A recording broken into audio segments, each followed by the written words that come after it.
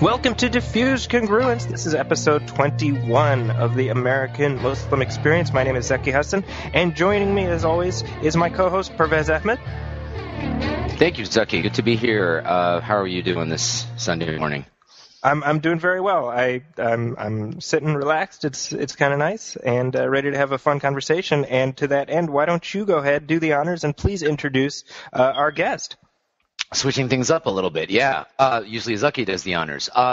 But it is indeed my honor this morning, and to our listeners, to introduce and to welcome to the show Professor Sherman Jackson, who is the King Faisal Chair of Islamic Thought and Culture, Professor of Religion and American Studies and Ethnicity at the University of Southern California. He was formerly at the University of Michigan. He has taught in the past at the universities of Texas, University of Texas, Wayne State University, Indiana. Professor Jackson received his PhD from the University of Pennsylvania, and so it is indeed an honor. He is the co-founder, core scholar, member of the Board of Trustees of the American Learning Institute for Muslims, ALIM, based out of Michigan. America, and the former president of the Sharia Scholars Association of North America. That's a whole lot to say that we are deeply honored to have Professor Jackson on the show. Welcome, Professor Jackson. Thank you, Professor. Assalamu alaikum. Alaikum salam. And on a personal note, Professor Jackson is someone that I consider to be a personal teacher, a personal mentor, and someone that I've had the good fortune of studying with. So that it really means a lot to have you on the show. It's good to be here. Really good to be here. Wonderful, wonderful. So now there you are in Southern California. Prior to that, we were together in Michigan. But I imagine your story sort of goes back years prior to Michigan. If you, we'd love to hear sort of your early beginnings and your early roots and sort of your background. My background going back how far? I mean, there are backgrounds. Now, I know that anyone who has heard you speak on a number of occasions or is a student of yours knows that you hail from Philadelphia. Mm-hmm. Born and raised out there. I guess. I mean, I get the impression that sort of what you're alluding to is the whole conversion story. Is that? Well, no, not necessarily. We'd like to know a little bit about Professor Jackson, the person, as well. Well, yeah. I mean, I was born in Philadelphia. Grew up in Philadelphia. Sort of came of age. I mean, I was born in the mid '50s. Came of age, of course. I mean, I was a teenager in the mid '60s, amidst lots of goings-ons in the country. I grew up in a very urban context in Philadelphia. It's funny because now I can recognize that we grew up in a poor neighborhood.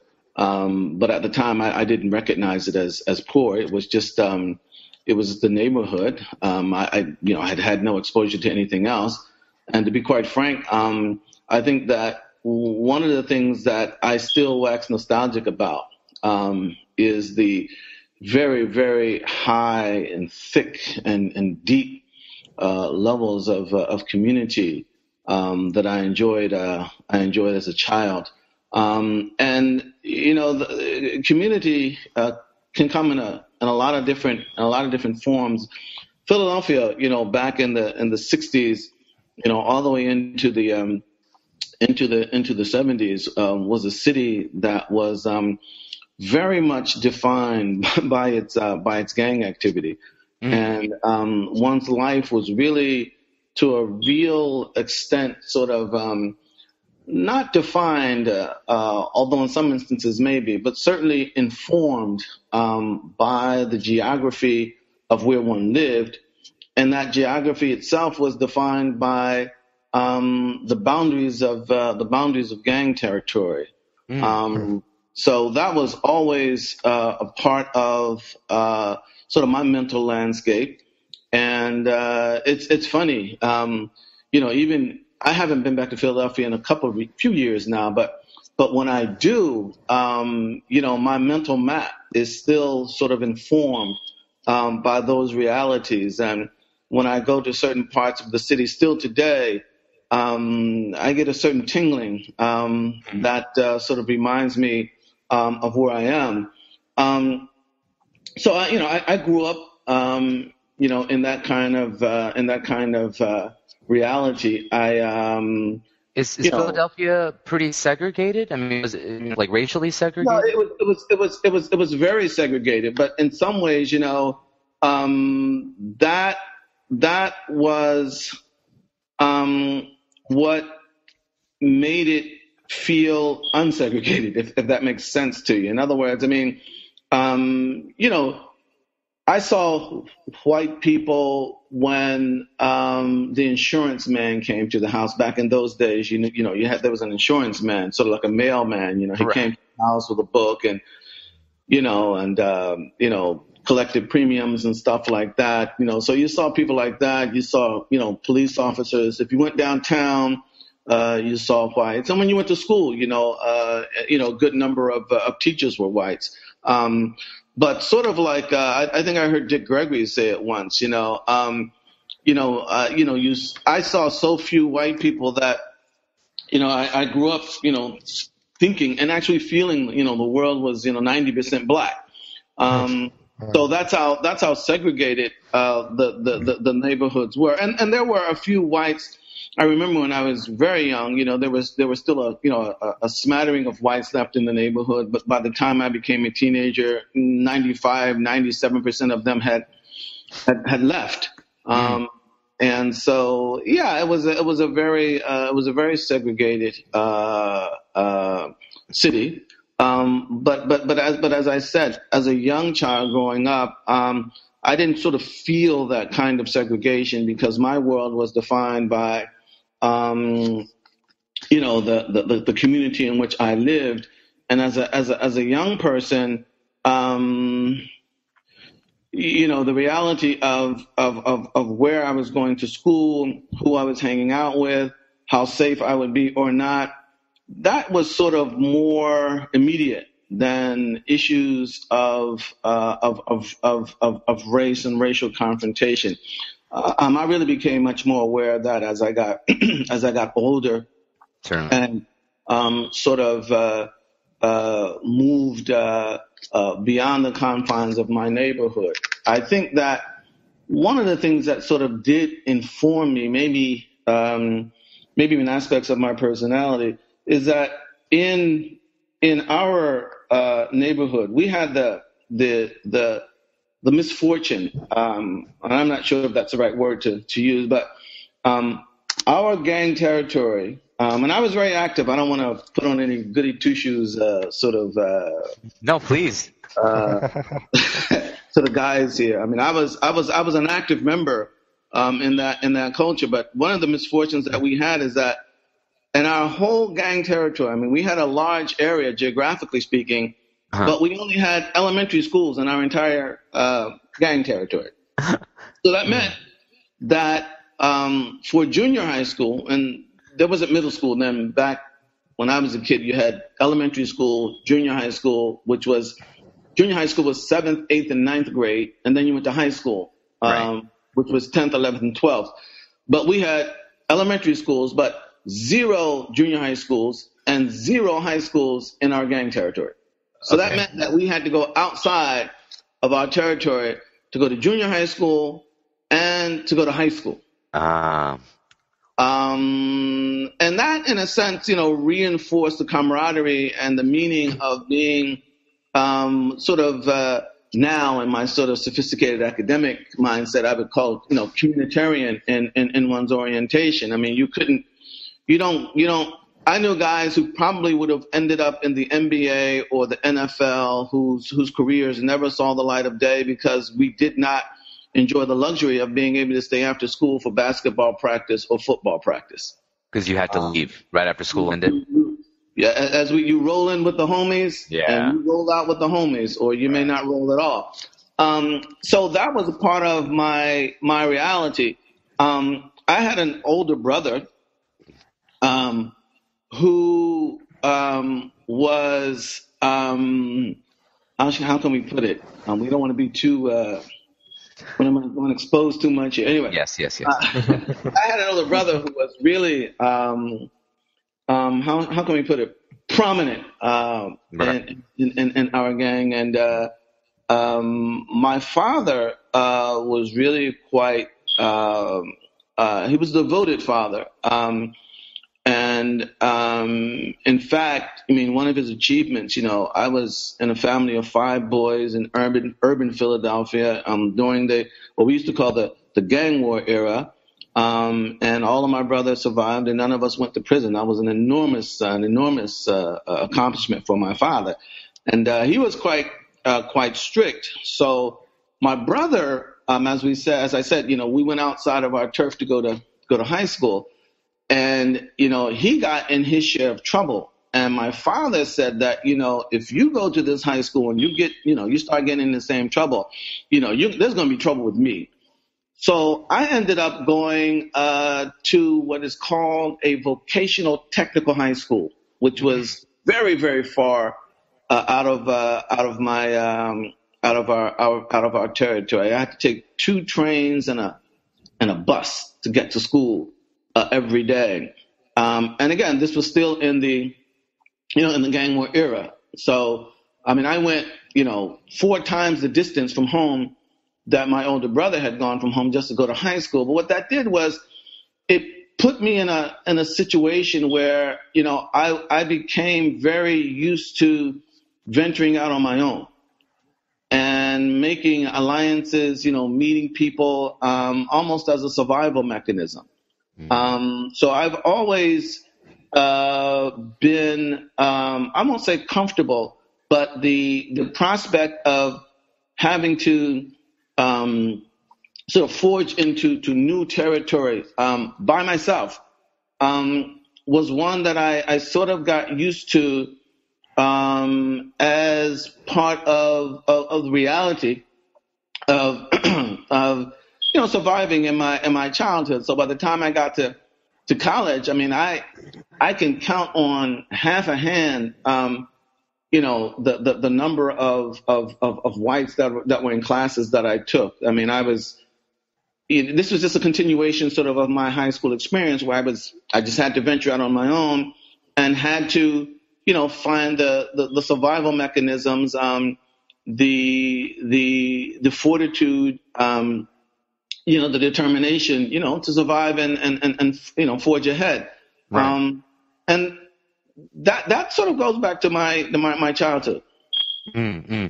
So when you when you go to that vocational school at the technical high school, you said. I remember when I got to the University of Texas, there was a colleague I had, and what we had in common was that we both were graduates of the University of Pennsylvania, and we were sitting around his living room one day just talking about our childhood upbringing. And he said to me, I don't know if you realize it, but I can probably count on one hand the number of people who went. No, I can probably put in a phone booth of the number of people who went to a vocational technical high school and ended up graduating with a degree from the Ivy League.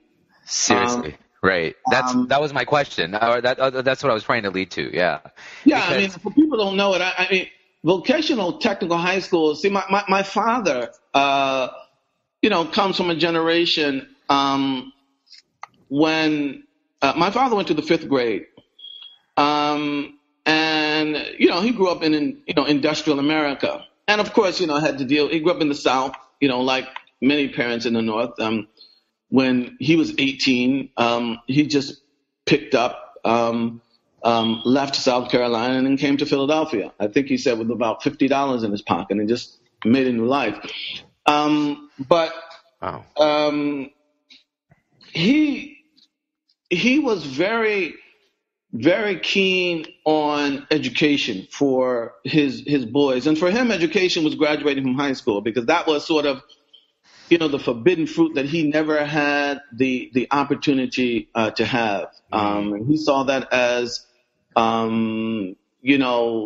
his apex duty as a father to make sure that his children, graduated with a high school degree.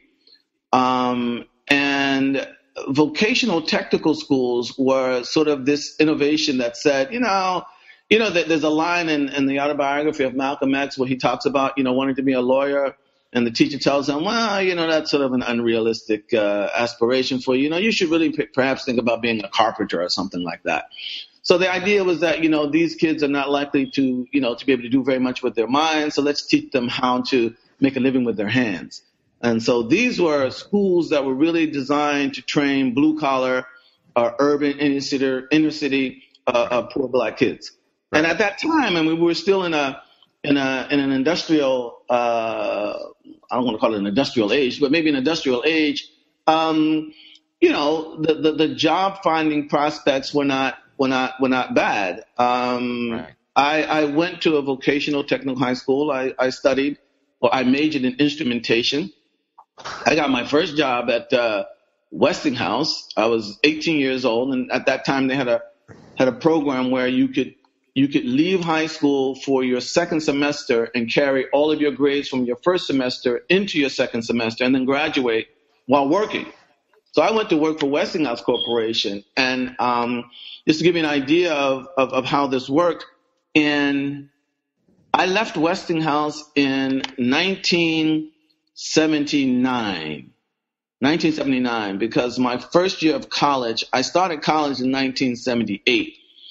And I worked full time my first year of college, because my parents couldn't afford to, pay for college. So I worked my first year full time, and then I decided I couldn't do that anymore. And I had some savings, so I went my second year, and then after that, I ended up on scholarships. But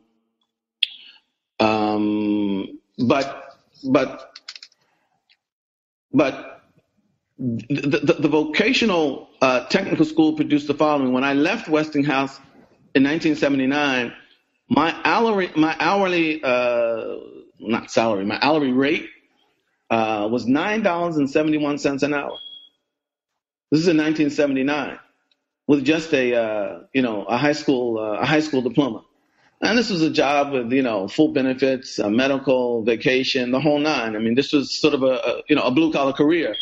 But at the time, I think I was just beginning to come of sort of quote unquote intellectual age. And, I could just feel a billion brain cells dying every day that I went into work. And I decided that, this is not what I wanted to do with my life. And this was around the time that, I began my search for sort of genuine anchoring in life, and so I became a Muslim around 1978, and so this was a time of really getting serious, making some real serious life decisions, and so all these things sort of coincided. So I ended up getting serious about college, getting serious about the future, quitting Westinghouse. I moved back home, and that was sort of the beginning of the next phase of my life. Well, and to that end, I would love if you could talk about your own academic advancement. Getting into an Ivy League school and UPenn, et cetera. I'd love to. What was the process in transitioning that? A lot of people find that sort of strange, and I think that has a lot to do, if I might be permitted to say so, I think that just has a lot to do about certain stereotypes about poor blacks in the ghetto.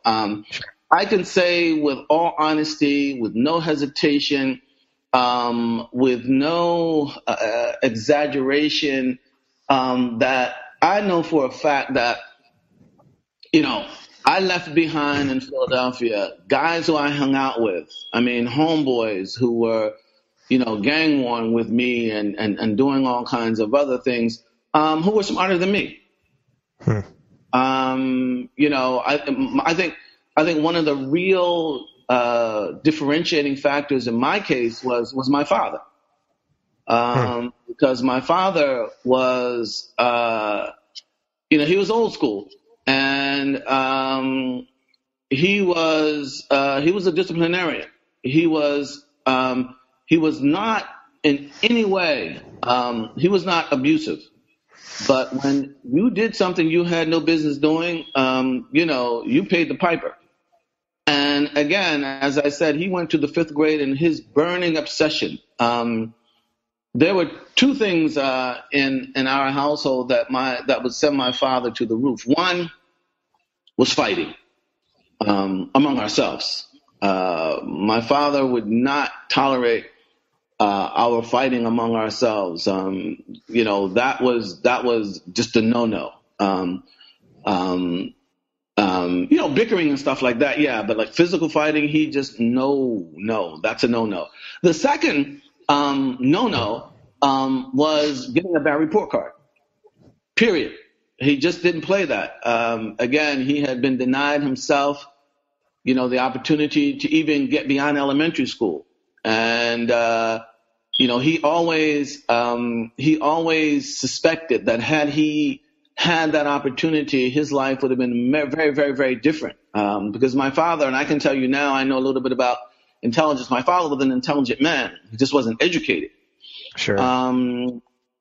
So he insisted that, school was important. And at that time, report cards were, you got 2 grades for every subject. You got a grade in the subject itself, and then you got a grade for behavior, right? And my father would always compare the subject grade with the behavior grade. So if you got a C or a D in the subject, you better get an A in the behavior. Because if the subject seemed to be affected by the behavior, you're going to pay the price. So I think that the differentiating factor between me and a lot of guys, in the neighborhood I grew up with, was my father, and the fact that, he would not relent on the idea that you must go to school.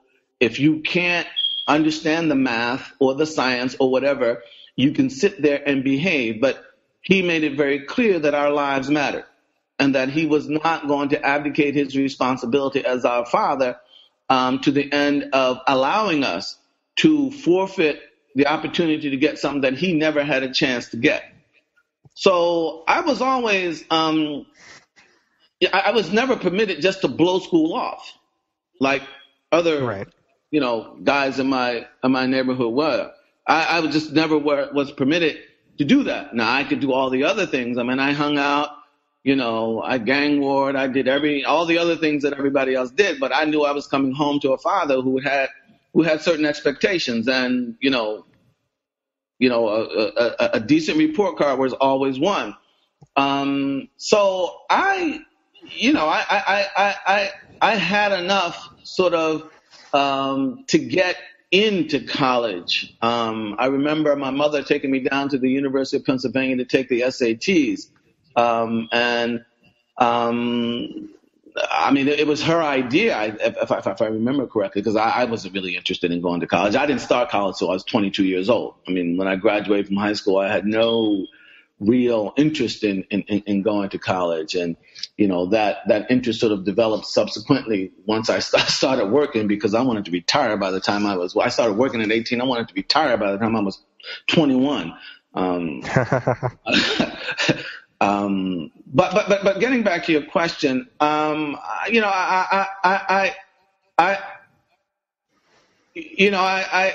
think what really sustained me was that I didn't think that I would get into college. I first went to Temple University in Philadelphia. And I remember talking to the guy on the phone in the admissions office, and he said, "Okay, we're going to admit you." And I was just elated. So I went to Temple, and then 2 years later, I transferred to the University of Pennsylvania, because by that time, I started out, my major was accounting. I wanted to be an accountant, make a lot of money, wear a suit and all that stuff, But I found it both boring, and then I hit those reversing entries, which just took me for a loop. I couldn't understand reversing entries in accounting. Right. So I changed majors. I was a religion major for a little while, and then at that time, Temple University had this program. Professor Ismail al-Faruqi, rahimahullah, was at Temple, and he had made an arrangement with the University of Pennsylvania whereby Temple students could go to Penn to study Arabic in exchange for Penn students being allowed to come to Temple and take courses with Faruqi, because he was recognized as, That's right. an eminent Islamicist at that time. Mm-hmm. So, this was, as I said before, around the time that I converted to Islam, and I wanted to learn Arabic, and part of that was, really related to the sort of the state of the community at the time. I mean, I remember, like I said, I mean, I came from, the tough streets of Philadelphia, and I don't want to exaggerate that. Lots of guys who sort of quote unquote make it out of the ghetto, they like to turn themselves into these great, bigger than life sort of, gangsters. I wasn't that. I held my own, and my homeboys would rather have me there than not there. But I wasn't crazy. Some of my homeboys, I don't know. I wasn't one of them. But anyway, I mean, that's where I came from. And when I came into Islam, I would come into the masjid, and there would be people who, in my Jahiliyyah day, would barely be able to walk on the same side of the street with me. And then they were dictating to me, how I should live my life, because now I'm a Muslim, Right. And I said, no way. This is not going to work for me. These people are going to drive me out of here. So that really gave me an incentive, to learn Islam on my own. And from there, I really wanted to learn it for myself, because I just did not have confidence that, people who now felt that the fact that, we both were Muslims entitled them to dictate to me, how I would live my life. That wasn't working for me. So I really decided that I wanted to learn this on my own. So one of the first steps was learning Arabic. And that's when I started going over to the University of Pennsylvania to study Arabic. And then, I liked it. I really liked it.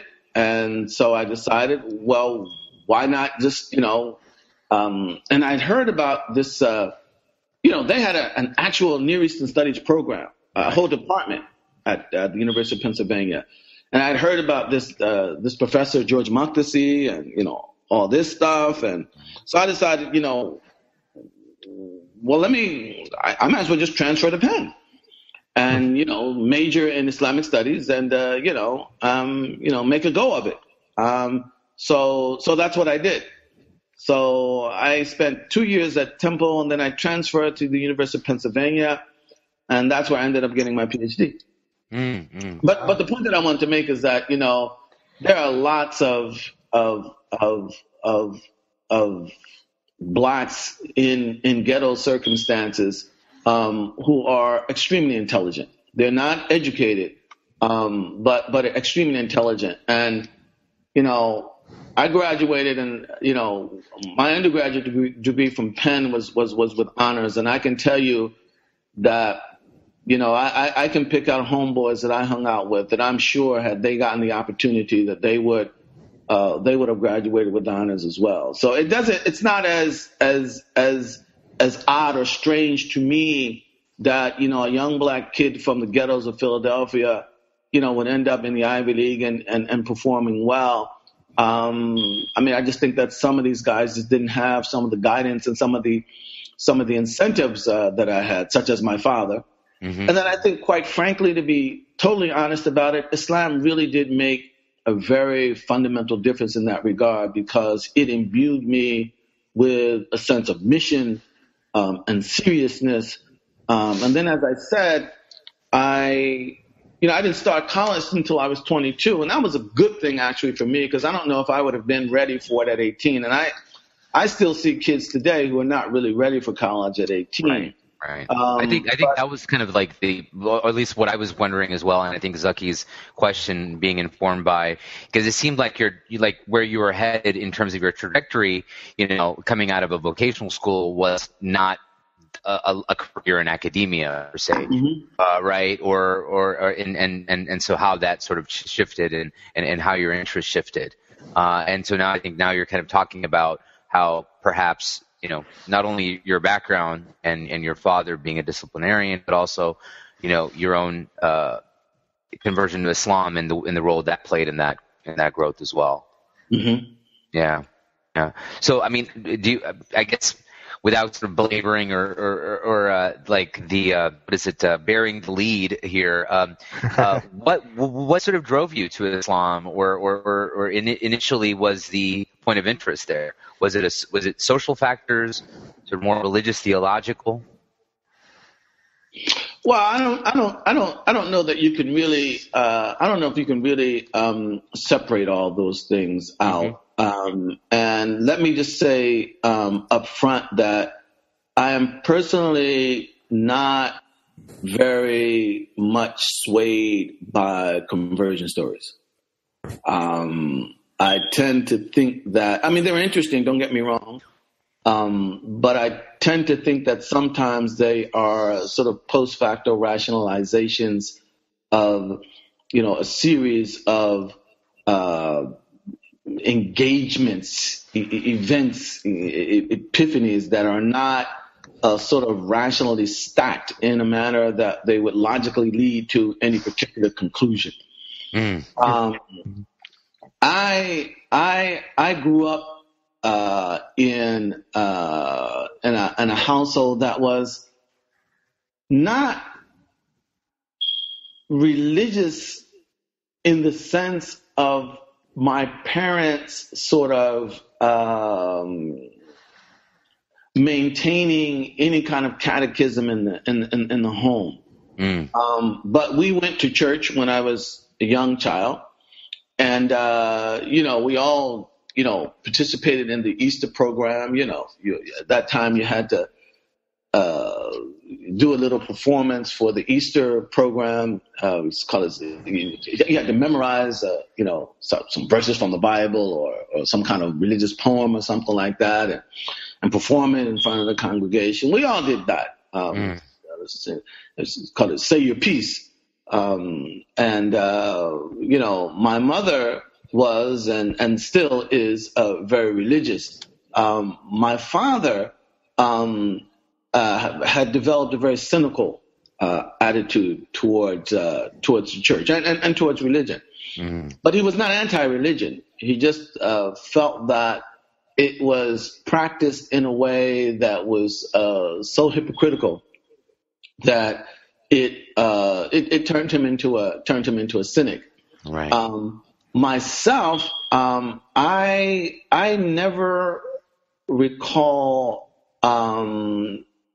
being inclined towards any kind of atheism in my life. Even during the times, we gangbanging like crazy, man. Still, the idea of my own, this is again post facto rationalization. But the idea of my own contingency. Now, of course, at 13, 14 years old, who even knows what contingency is, right? I can only think of it in those terms in retrospect. But I never I never had a problem with the idea of God. In fact, I always basically believed in God. But I never really found outlets for expressing that in a manner that seemed to be consistent with the sort of individual and cultural profile that was me. Being a Christian just wasn't cool. It wasn't masculine enough. It didn't seem to be serious enough. And at that time, again, this is mid-'70s, the Nation of Islam was really, really making its bid. I was never a member of the Nation of Islam. One of the things that sort of impeded my inclination towards the nation was that I always knew that this sort of race-based religiosity, it might be, it might have a lot of utility in this or that particular context, but I never accepted it as true. So I was influenced by sort of the general atmosphere that the nation had spawned. Mm-hmm. But I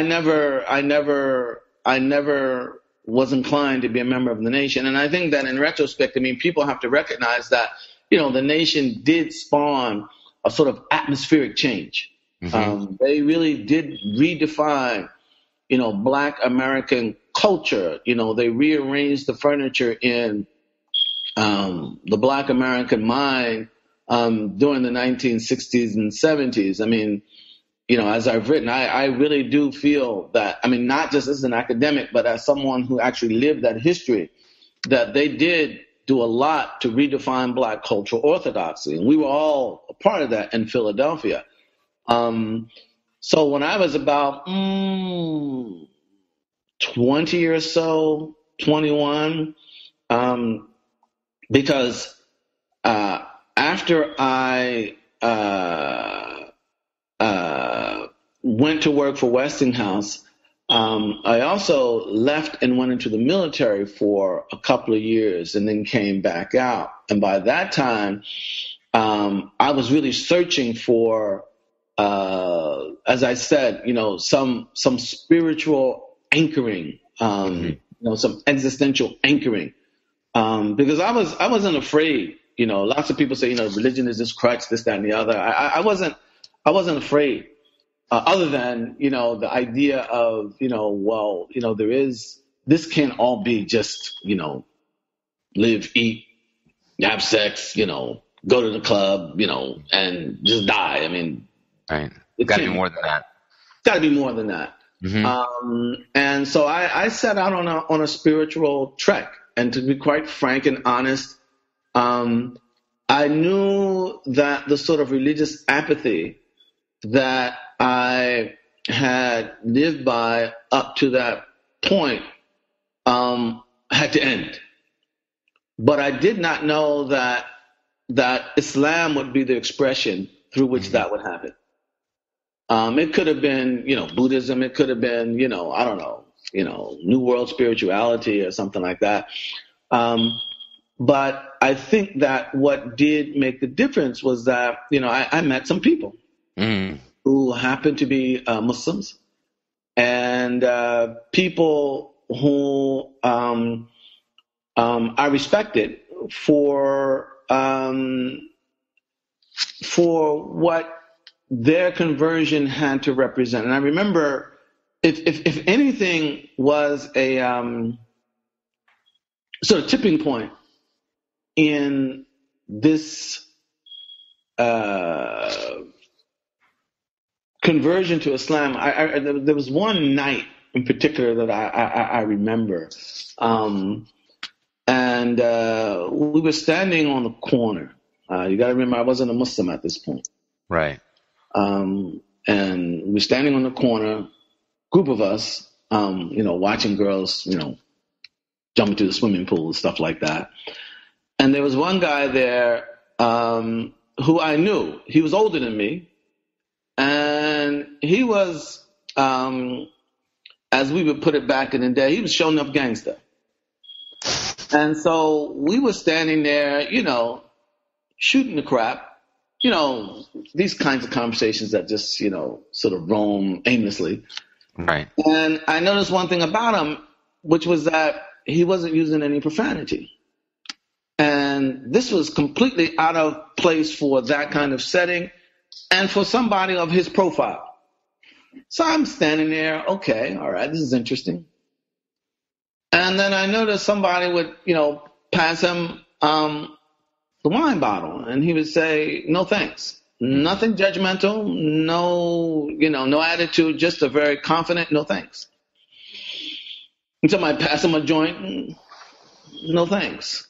And I'm looking at this guy, man, because I knew him. Okay. And I knew who he was.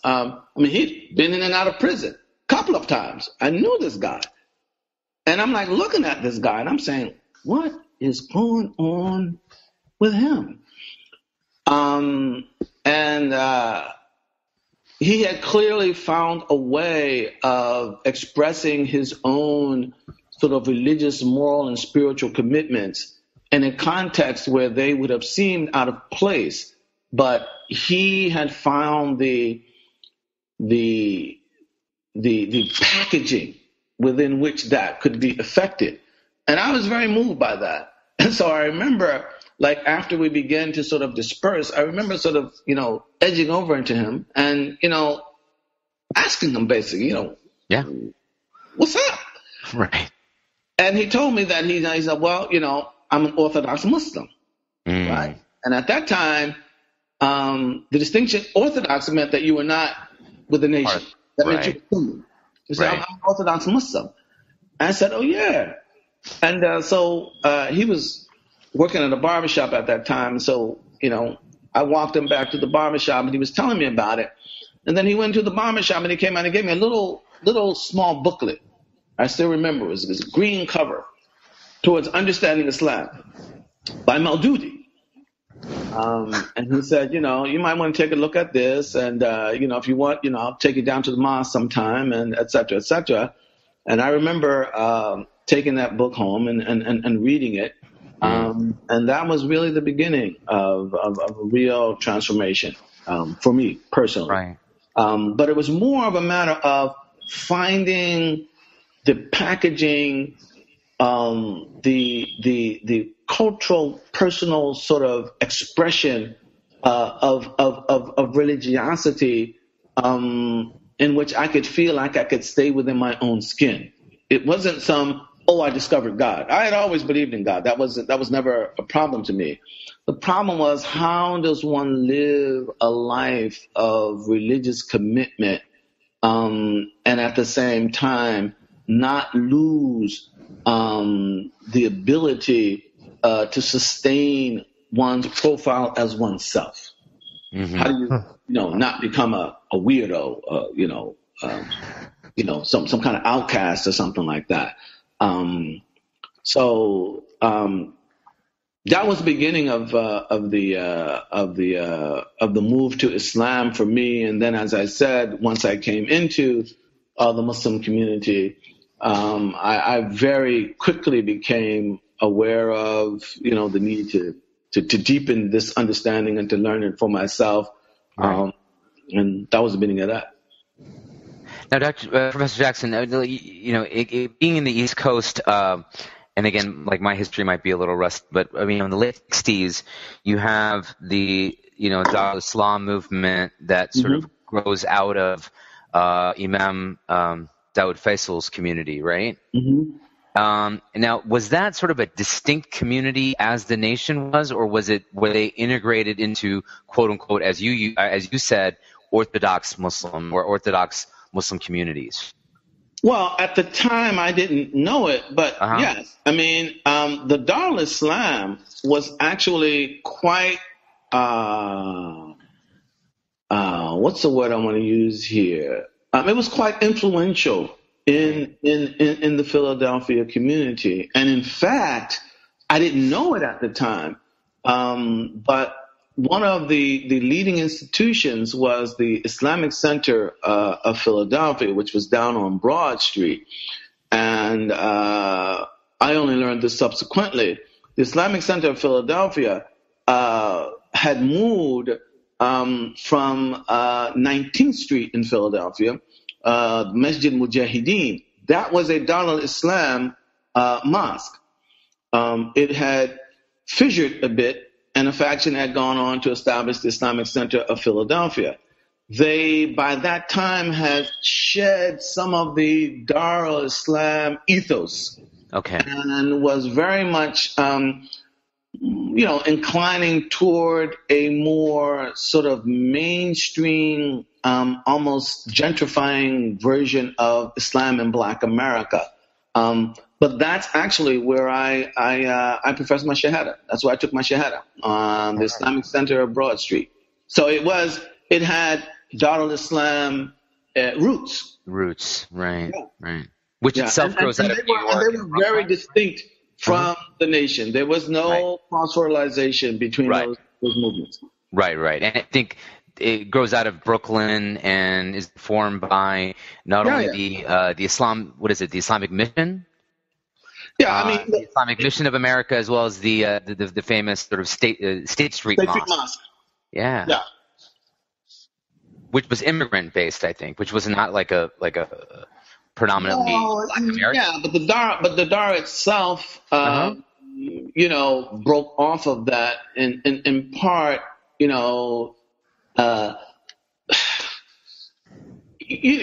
tend to talk about these movements, in a single stroke, but there was variation, and I think that the Dar didn't have a sort of militant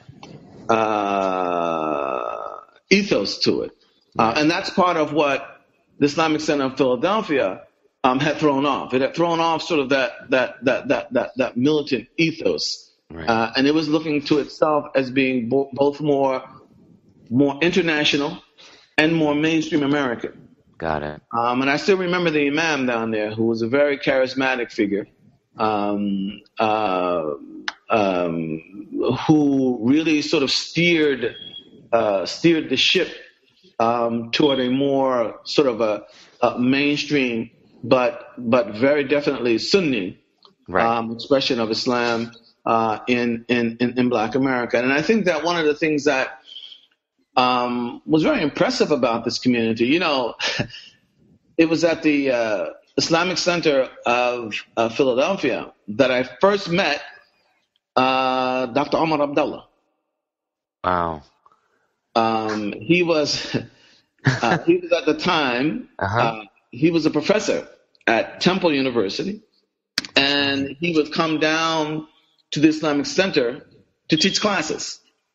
And I remember sitting in one of those, sort of early classes, just to learn Islam, by Dr. Omar Farooq Abdullah. This was, again, part of the sort of quote-unquote almost mainstreaming of this particular faction of the Dar. Although it was not exclusive, and you did have other members who brought more of the Dar influence along with them. So it was something of a hodgepodge, but I think that the Imam at the time, who was a very charismatic and forceful figure, was very intentional in what he was trying to do with the movement. Now, is this also where you encountered Dr. Ismail Farouqi? Yes. Is he very active in the community? Ismail Farouqi, rahimahullah, was a very interesting figure. And in retrospect, I didn't recognize it at the time, but I do now that, Farouqi was one of those individuals who had, he had this academic profile, and he had this international network of connections, some of them in some rather very high places, and yet Farouqi would take the time. In fact, he seemed to see it as a duty, to come down and speak at places like the Islamic Center. He would be a part of, not conferences, but lecture series that brought together various parts and factions of the community. He really did, to a limited extent, obviously, given his profile, but I did recognize, he he felt a certain affinity towards the community and a certain, I think, sense of obligation toward the community, and he did what he could do to fulfill that sense of obligation. So yeah, I met Dr. Faruqi through this connection with the Islamic Center. Dr. Omar Abdullah, who himself was a student of perhaps another leading figure as in Muslim figure in academia, that being Dr. Fazlur Rahman. Mm-hmm. Yes, at the University of Chicago. I find that fascinating. Yeah. So because they represent that history that of Muslim, like Muslims in academia teaching Islamic studies. Yeah, but I didn't recognize any of that history at the time, and quite frankly, I did not. At that time, I wasn't really yet on my way to becoming an academic myself. Right. Okay. This happens during undergraduate, then. Yeah, late undergraduate. I think that it was it wasn't very long before it finally dawned on me that you're not going to do very much with a bachelor's degree in Near Eastern Studies, so you're going to have to double down and take this the distance. Otherwise, this is going to end up to be just a royal waste of time. So I want to circle back and go back to something that and pick up there, which is so now you then transfer over to the University of Pennsylvania. Mm-hmm. You are now a student of Professor George Makdisi, who himself is just a leading figure in sort of in academia. Is that through his mentorship leads you to your interest in pursuing studies in Islamic law and theology and the writings of I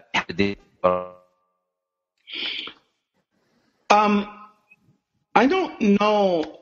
Look, when I went to Penn, I was an undergraduate still.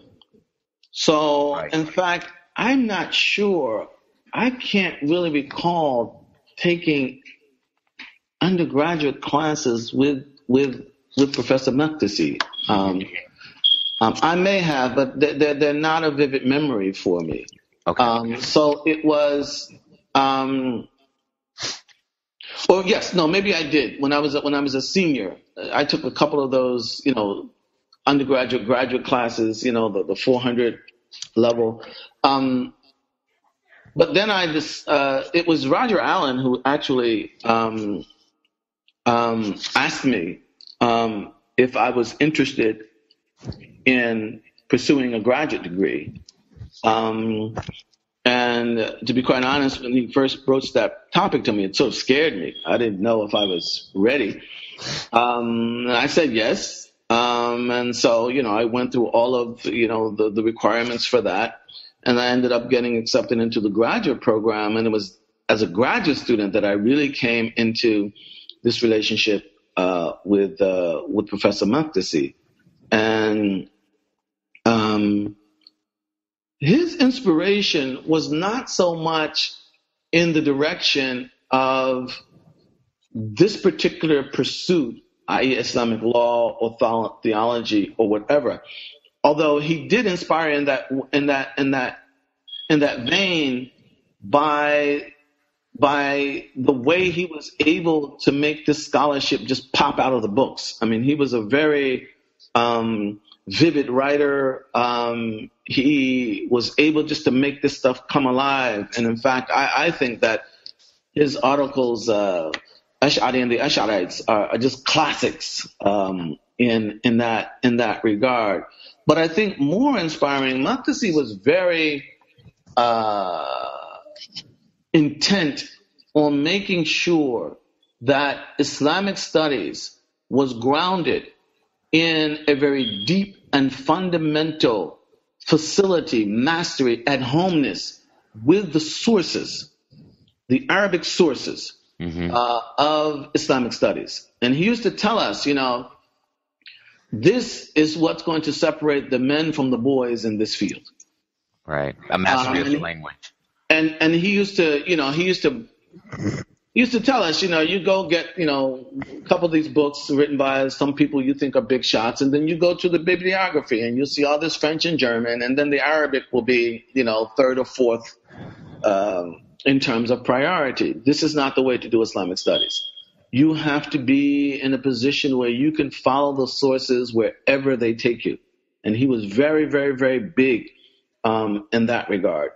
And so his real inspiration was in establishing a standard by which one was to pursue Islamic studies. And that meant being very well-rounded in it. So in his curriculum, we didn't just study history and law and theology. We studied literature as well. You had to do from Ibn al-Qais up to Adonis. And I mean in Arabic. Right. We had seminars on this stuff. Right. Arabic grammar, the whole nine. So his real imprint was, again, on ensuring that as a scholar of Islam, you were in a position to allow the sources of Islam as a civilization to speak for themselves, as opposed to superimposing upon these sources all kinds of presuppositions, attitudes, assumptions that come from without. Right. Now, do you spend some time overseas also studying language at this point? Yeah. I mean, as I said,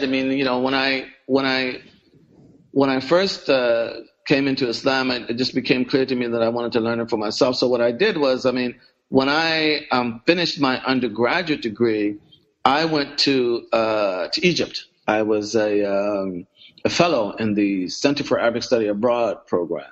Mm-hmm. So I went there, and by that time,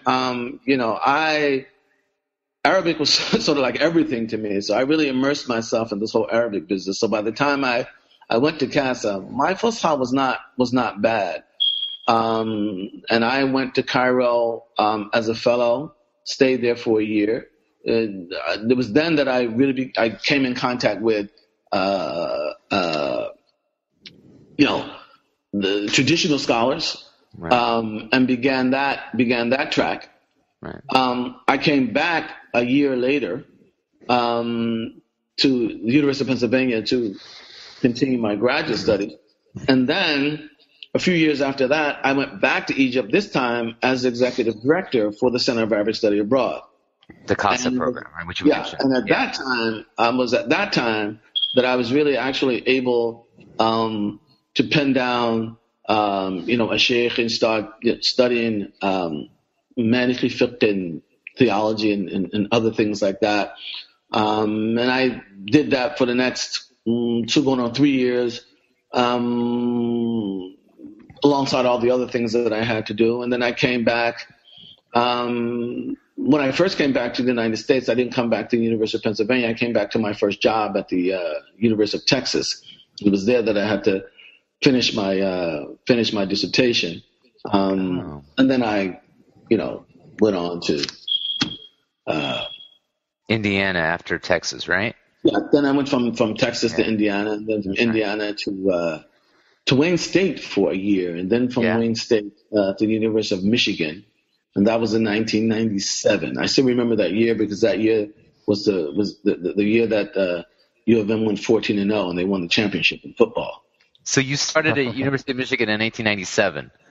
Yes. Okay. Because where you come on my radar is when I'm an undergraduate at the university. So, and I remember you being at the University of Austin at the time, Texas in Austin at the time. I was at Texas from 1989, I think it was, to 1992.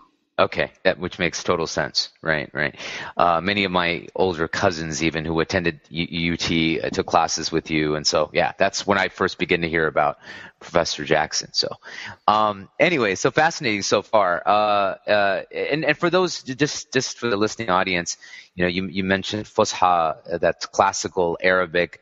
You mentioned CASA, which is the Center for Arabic Studies Abroad, which remains, and certainly at the time when you were a fellow as well as the executive director, sort of the premier, study abroad of Arabic, program offered to students in the United States as well as in the Western world.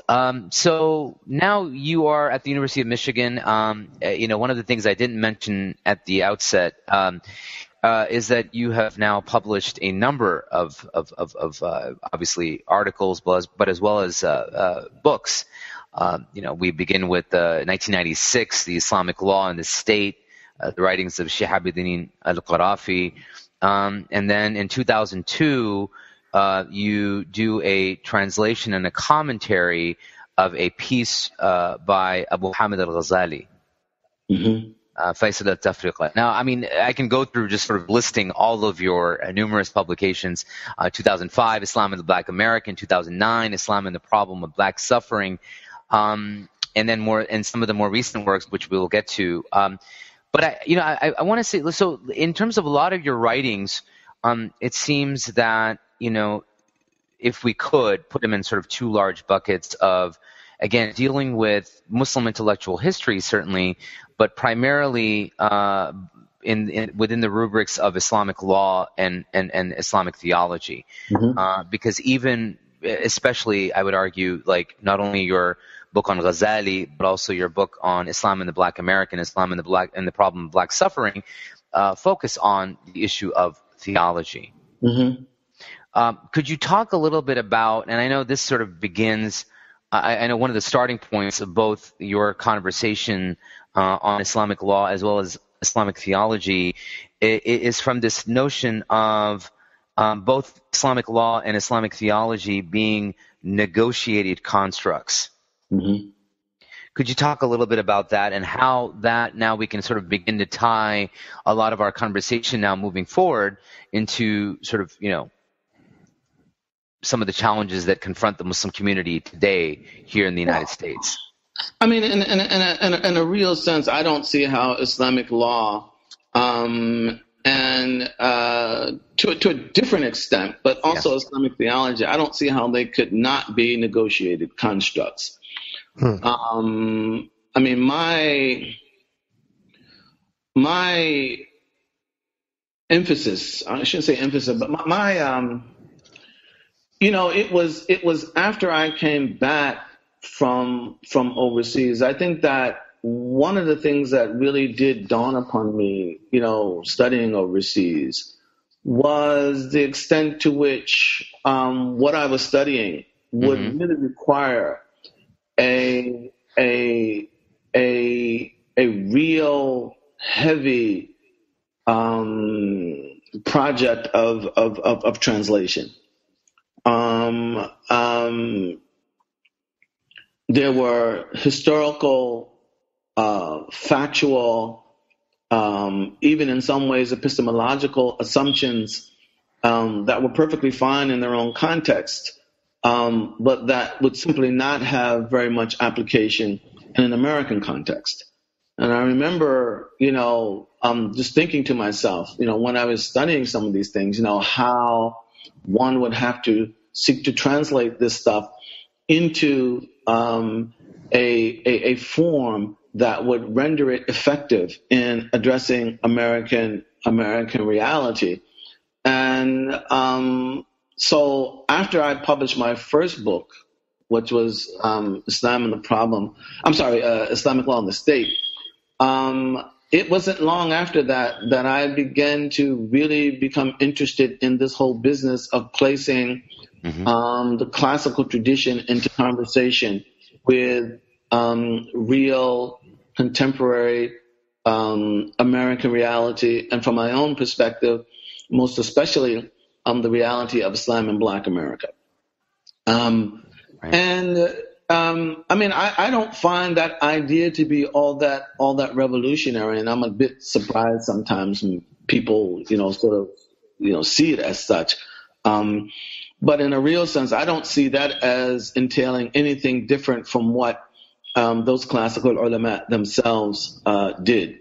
Right. But I think at the same time, you would appreciate the fact that although it might not seem revolutionary, certainly to a lot of, for example, Americans, non-Muslims who know their interaction or what they know about Islamic law or Islam in general is not this idea of a negotiated construct, but rather, it's just dictates from above, and quote unquote, Sharia and divine law and the Yeah, but I quite frankly, I think a lot of that even Muslims, even Muslims, I'm saying, view it that way. I think quite frankly, I think a lot of that has to do with certain assumptions that we have about religion that come out of the European past. Thank you. We assume, when we say religion, well, most of the time we're talking about a very concrete, specific experience of Christianity in the world, and we simply assume that has universal application to all religion in all places and all time.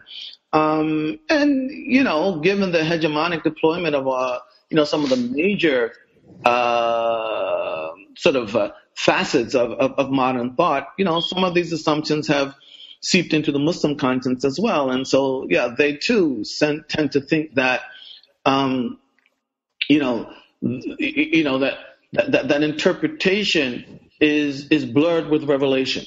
Right. That, we don't see the difference between accepting the Quran on the one hand, just as an example, and accepting this or that particular interpretation of the Quran on the other. And sometimes it's very difficult for people to differentiate between the two. But from my perspective, again, having studied Islamic intellectual history, what I'm trying to do today, and this is not an apology, it's just my perspective on the issue. It's not different from what Muslim intellectuals have been doing virtually from the beginning. And that is, how do we take the revealed sources along with the recognized articulation of the meaning of those sources? How do we place them into meaningful conversation with the realities that actually define, circumscribe, and inform our lives? That's right. And for those, again, I don't want to throw around these academic terms. It's just assuming that our listeners are going to keep up, is the very essence of what we mean when we say a negotiated construct, right? Mm-hmm. We're talking about translating, in this case, revelation, the Quran or the prophetic teachings, and engaging them in a conversation. No. I think this is where I do differ somewhat. I don't think it's just the Quran and the Sunnah. Because if it's just the Quran and the Sunnah, I mean, you can get lots and lots of very different interpretations out of the Quran and Sunnah. Right. It's the Quran and Sunnah as these have been articulated by the community of Muslims that we recognize as being sort of the authentic community, right, in terms of its custodianship of these sources and of these communally sort of understood and articulated meanings of these sources. Certainly. I was speaking more to the sort of earliest community of Muslims, mm-hmm, and the fact that this has always been the reality, whether you go back, mm-hmm, to the first century of Islam or you're talking about Muslim scholarship today. That's what mm-hmm, that's what I meant when I said. Yeah. But I mean, look, I think one of the things that sort of may complicate this a bit is that, the early community is responding in a very spontaneous manner. That is to say that what they are getting out of the Quran and the Sunnah and the legacy that is remembered from the Prophet's actual presence here among the community of Muslims, they are interpreting that in a context in which they are spontaneous in their interpretation. There are no sort of superior civilizations out there basically dictating to them that you should be trying to reconcile this stuff with this. Right. And that should be the litmus test in terms of whether or not you are really sort of arriving at interpretations that are valuable. Mm-hmm. I think now part of the problem is that Muslims will tend to want to sort of seek refuge in what you might want to call prefabricated understandings of Islam in all of its aspects, because they resent this whole notion that we should have to reinterpret Islam in light of realities that are not our doing.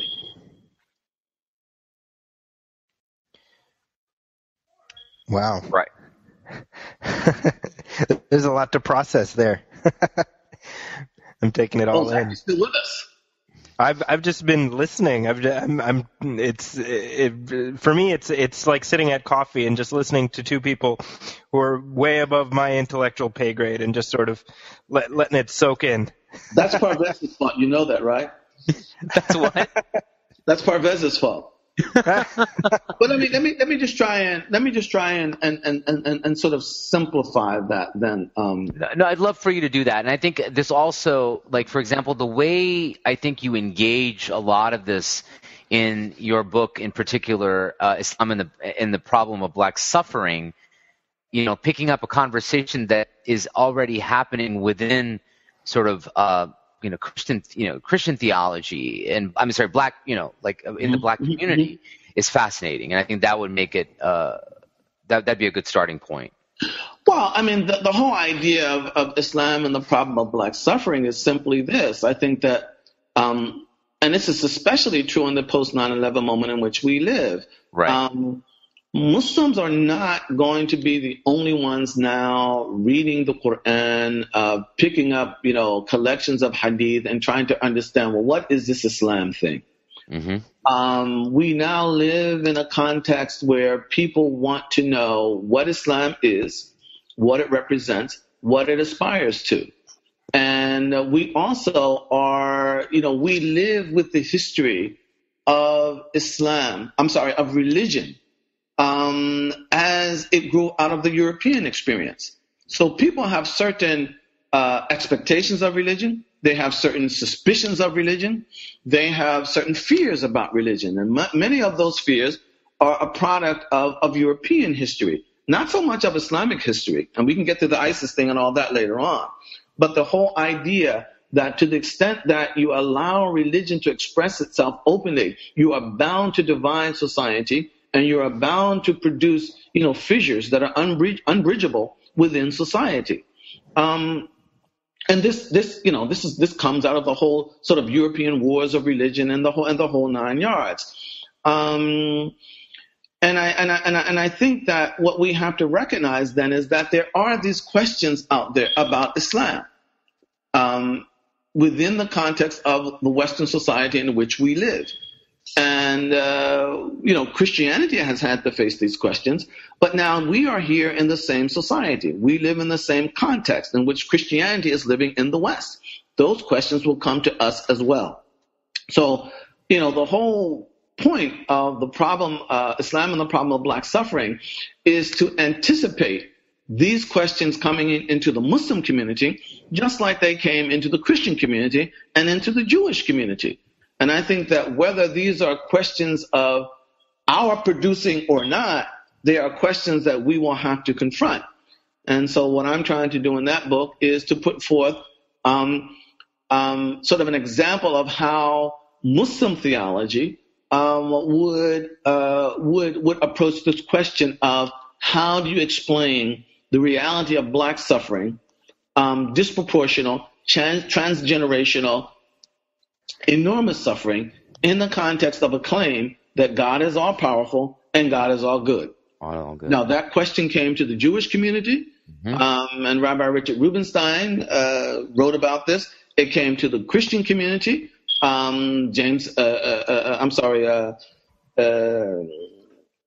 can't remember his name now.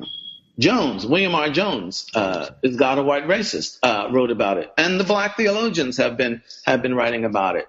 And so, my point was that this is not something. I mean, Islam also considers God to be all powerful and God to be all good. And if that question was relevant for Christians, relevant for Jews, it's going to be relevant for Muslims as well.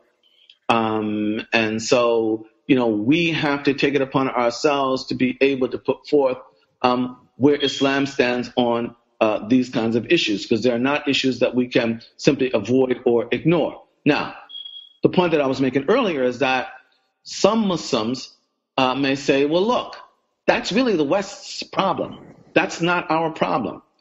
Slavery, for example, was never racialized in Islam. Right. So, let them deal with that problem.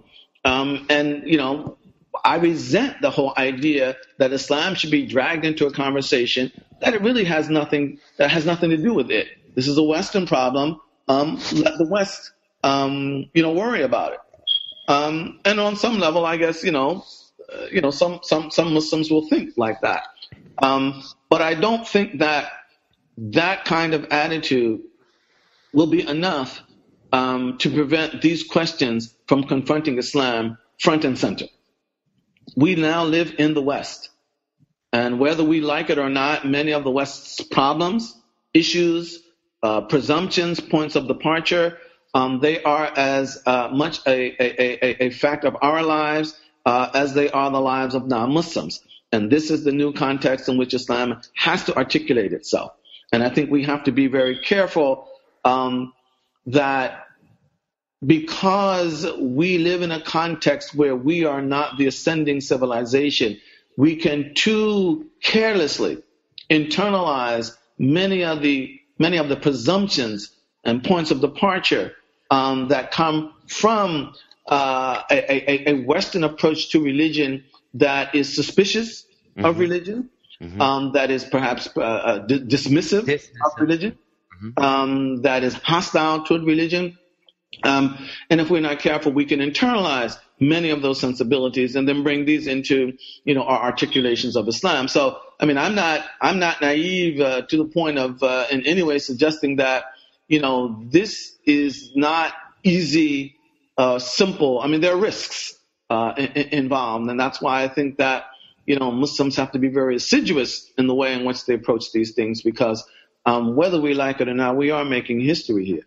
I mean, this will be the platform on which, future generations, this will be their point of departure.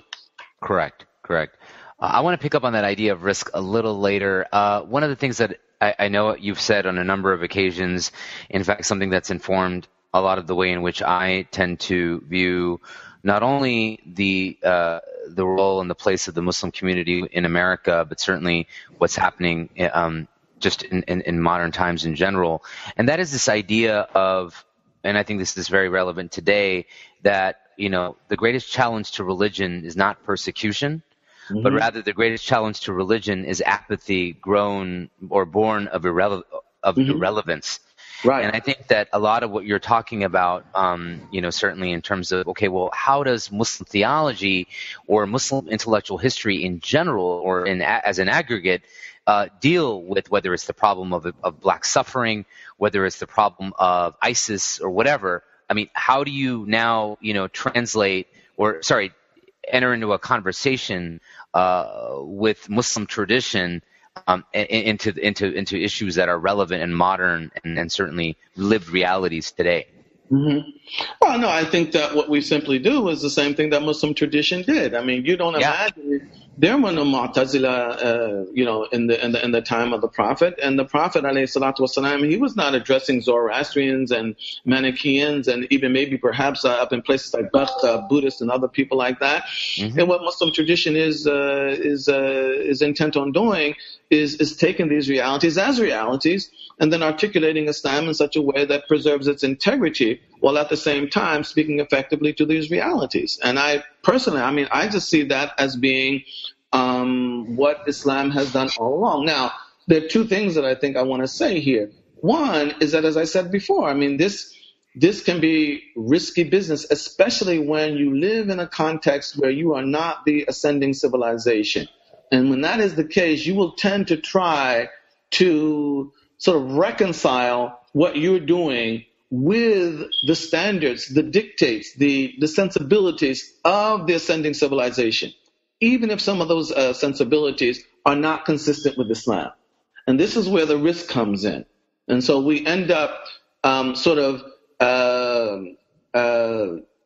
interpreting Islam in such a manner that really demotes the Quran and the Sunnah as the true basis of our articulations and sort of promotes Western sensibilities, Western points of departure, Western concepts as being the real litmus test for whether or not we are successful in this whole enterprise of trying to articulate Islam. This is one of the dangers.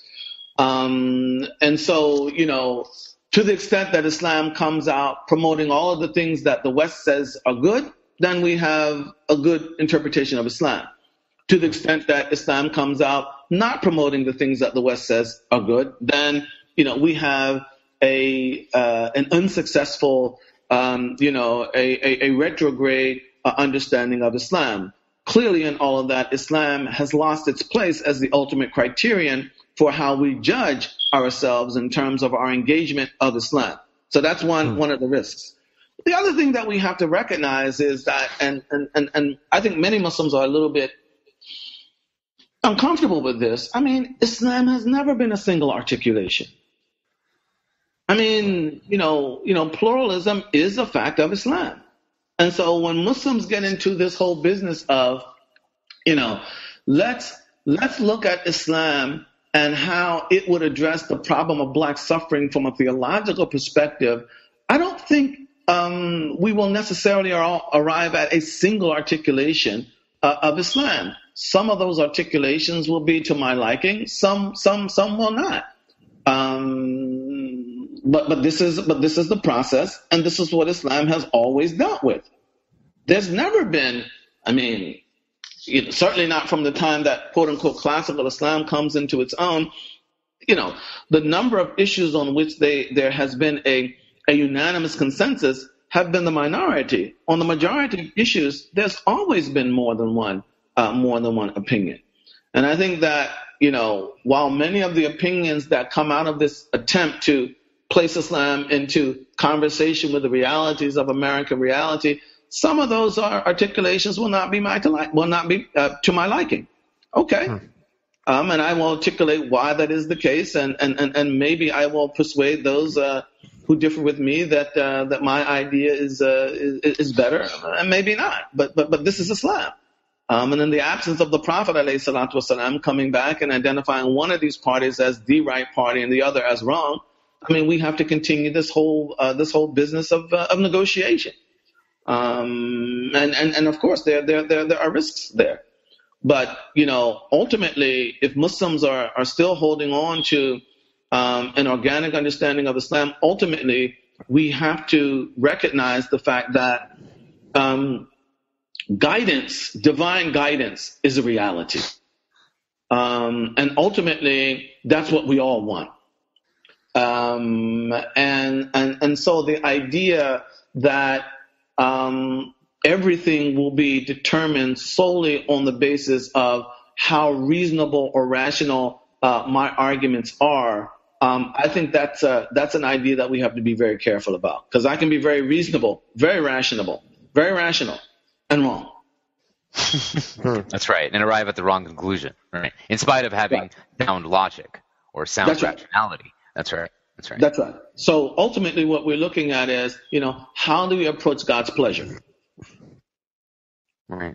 This reminds me of something you wrote. I think it was in the introduction to a book. The idea of the notion of legitimate particularity, something I think you borrow from Goldziher, right? In terms of talking about this idea of Muslim history or Muslim intellectual history, always acknowledging the fact that it was never a monolith. Right.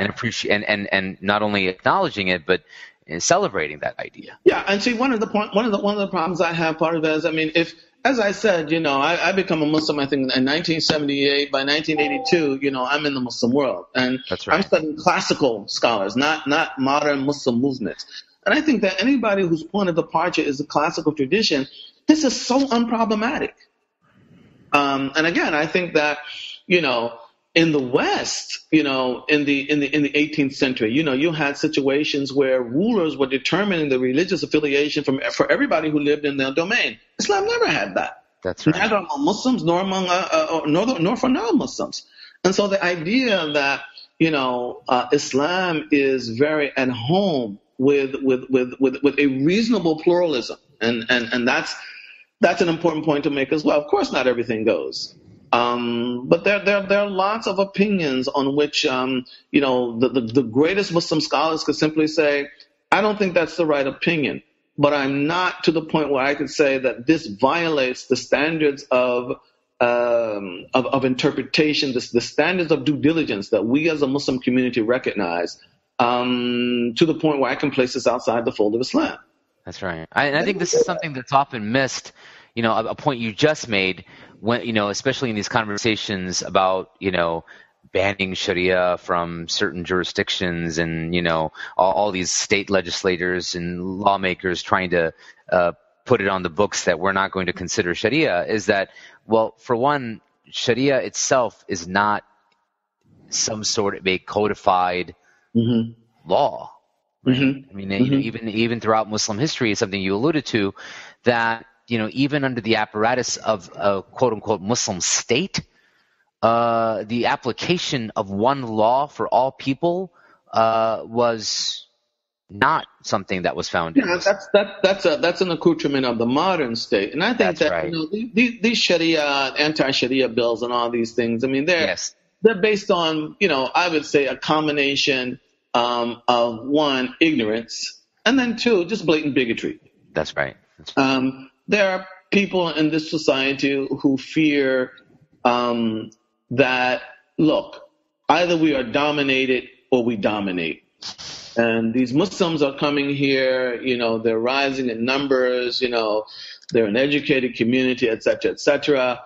And we want to make sure that they are dominated for fear that if they are not dominated, then they stand to dominate us. This is just bigotry. But I think that Muslims too, have to be very clear about what is Sharia then. What does it advocate? What is its attitude toward the American political sphere? What is the relationship between Sharia and the U.S. Constitution? Can it recognize it? Does it not? If not, what do you want non-Muslims to do? I mean, these are all issues that have to be very, I think, clearly articulated. And I think that, one of the risks that we run right now is that if Muslims are not at the forefront of articulating these things, they will be articulated for Muslims by those who have the attitudes that we see in some of these anti-Sharia bills. Right. They will be out there telling everybody what Sharia is. Right. Informed of bigotry and ignorance. Of course. And by the way, I mean, again, let's be fair here. I mean, neither ignorance nor bigotry are exclusive property of non-Muslims. Right. Muslims have a lot of ignorance and a lot of bigotry of their own. Certainly. And I would argue, and I mean, one of the point I was making earlier, I mean, ignorance of their own Muslim intellectual history, of their own tradition. Of course. And so much of the way in which they view their own, whether it's praxis or it's their own tradition, is it comes from a completely a framework that isn't articulated or isn't something that is historically valid and correct. Well, yeah, but I think that, again, I mean, we have to be careful about that as well. I mean, look, I believe Muslim tradition is a point of departure, but you do have to make a decision here. Right. We start talking about historically valid. Okay, X may be historically valid, but that doesn't resolve the issue, because the issue is, okay, then do you want to go back to X? Or do you recognize that X was valid in a particular historical context, and now we need a new X for a new historical context? That's right. And simply try to black box that X into this space. I mean, that's potentially problematic. Agreed. Wow. I think, and if we could, in my view or in my estimation, one of the other ways in which you combat ignorance and bigotry is to create a culture, produce a culture that is meaningful and relevant. And I know that's something that you write about. You talk about this idea of Muslim unleashing their cultural genius, their the idea of cultural production. And again, that being something that has always been the earmark of Muslim civilization as well. It's his ability to create to negotiate cultural space wherever it's gone, and to create and foster a culture that is relevant as well as that is not alien. Yeah, but to be honest with you, Parvez, I mean, I begin, even to question some of my own articulations about that, because I think that they may be a bit too too drenched in this notion that culture is purely instrumental. It's purely instrumental. Yes, it's purely instrumental. What do you mean by that? I mean that we use culture to promote this or that. Now, I'm not denying that there is an instrumental dimension to culture, but culture is not purely instrumental. Culture is where we are. I see what you're saying. Right. In other words, I mean, we want to live life, not always being, in the position where we're trying to use it for this or use it for that. Right. So I think that part of what we need to do is get back to the understanding of Islam as more than just religion in a narrow Protestant modern notion of, interiorized belief. That Islam is a civilization. It has this civilizational dimension. And it is the expression of that, because that's where most people are on a daily basis. Most people are not with me, with all these books on theology, all these books on law and legal methodology. Most people are far removed from that. Mm-hmm. Most people live in the world of, okay, how do I engage friendship? Okay, how do I engage neighbors, strangers? All right. How do I fill up the space between the masjid and my home? All right. That's where most people are. And I think that the point that I'm making about unleashing Muslim cultural genius is not so much to instrumentalize it, but to allow Muslims to develop a relationship with friendship, a relationship with neighbor, a relationship even with strangers, a relationship with spare time. Okay. That does not split them into 15 different pieces, all of which tend to contradict each other.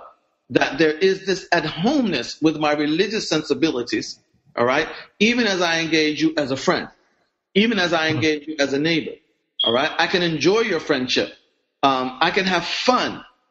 Fun that does not leave me guilt-ridden, all right, because fun and Islam are not mutually exclusive, all right. How do I come up with cultural expressions that really carry that message? And one of the things that, I ask myself this question sometimes, and this is going to be a little bit controversial because, there are lots of sensibilities out there about this kind of thing. Let me try and keep it less controversial. Go ahead. I take somebody like Abu Nuwas. Now, Abu Nuwas is this poet, in the Abbasid period. The guy talks about wine drinking like it's crazy. The guy, pederasty. The guy, moral corruption. His poetry is full of this stuff. Right. And I ask myself, why didn't Abu Nuwas just apostatize? Why didn't he just leave Islam? I want to drink wine. I want to be with boys. I want to chase women. And I'm not going to, Islam won't let me do this. I'm out of here. Yeah. Why didn't he just leave Islam? What was it about Islam that kept Abu Nuwas identifying as a Muslim? Right? Right. And one of the things I suspect is that there was this civilizational matrix in which he lived. That was simply too powerful, too important, too meaningful to him. That's right. All right? These contradictions notwithstanding. And we're all a bunch of contradictions on some level. Right? But this is the power of Islam, a civilization. Yeah. And we can see at the end of all these guys' lives, well, somebody like Abu Nuwas turns around and writes religious poetry and all these kinds of things. But Islam has this civilizational power to it. All right? to touch people, to caress people, to be with people where they are on their daily basis. People who are not theologians, who are not jurists, who do not sit around, reading legal theory and all these kinds of things, but can embrace them, and all their contradictions and flaws, and keep them aspiring to be Muslims. Mm-hmm. That's civilization. That's culture. All right. Right. And I don't think, and certainly you would agree, someone like Abu Nawaz is not anomalous, right? Right. I mean, I think. Look at Farabi. Look at Ibn Sina. Why did these guys just say, "Look"? And even in just poets, you look at someone like Omar Khayyam. You look at someone from the subcontinent like Mirza Ghalib, who write about erotic love and about wine drinking, and like you're saying, but at the same time, they remain. Whoa. Erotic love is fine. It's the boundaries that these guys. No. I know what you mean. But I don't want to give people the impression that, certainly. You don't, all this erotic love stuff. I mean, that's. Ibn Hazm writes about erotic love, so. Of course.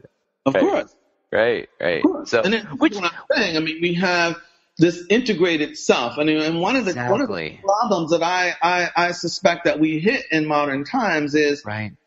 There's something I'm still thinking about. I'll go out on a limb and just share my thoughts at the moment on it. Please. Is that I think that, and I gave a lecture about this in Doha in Arabic. Maybe I'll send it to you sometime. But the point that I made is this. I suspect that when the colonizers come to Muslim lands, it is the ulama of Sharia who seem to hold the key to any kind of legitimization. And so what they understand is that they have to displace both Sharia and the legitimizing power that it contains in order to be able to open the way for their own rule in these territories. And so what that produces is a reaction where Muslims have to retrench and circle the wagons around Sharia. Right. What this does, however, is that it tends to block everything else out. Exactly. So the idea becomes, if we reinstate Sharia, then we've reinstated Islam. We get it all back. We get it all back. Right. It becomes all this civilizational, all this intellectual, and all these other pursuits. Yeah. All right, don't receive the priority that they should receive, and we end up overly, obsessively focused on Shari'iyat. Even our understanding of tajdeed or reform today, it's all about reform in Shari'iyat. All right? That's right. Not understanding that your kids and my kids, a cool outfit can be just as permissible as an uncool outfit. Sharia is not going to determine what's cool and what's not cool. All right?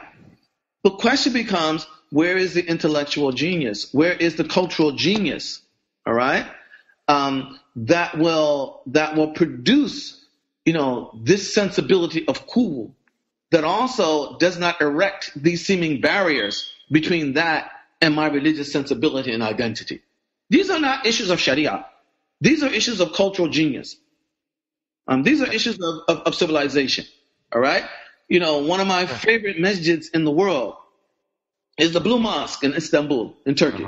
Mm-hmm. You ask yourself,